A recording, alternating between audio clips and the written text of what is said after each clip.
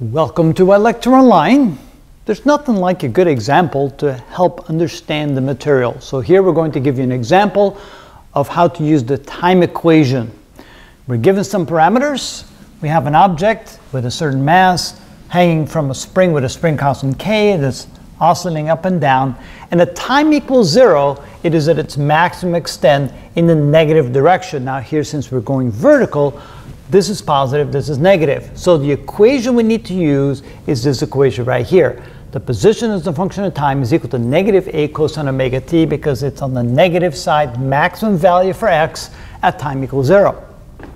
So to find the velocity as a function of time, we need to take our equation, take the derivative of that equation to find the velocity. After we take the derivative, we find that the velocity is equal to this equation right here. Then we plug in the parameters, and notice you have to have your calculator in radian mode because this will be in radians, not in degrees. And so you end up with this value right here. Always check to make sure you get the right value here when you plug this angle into the sine function, realizing that these are radians, not degrees.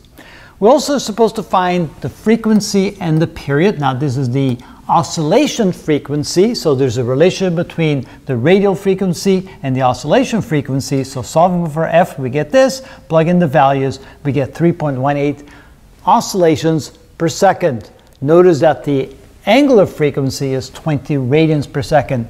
And finally, to find the period, we take the inverse of the frequency, so we take the inverse of that and end up with one oscillation takes 0.314 seconds. And that is how it's done.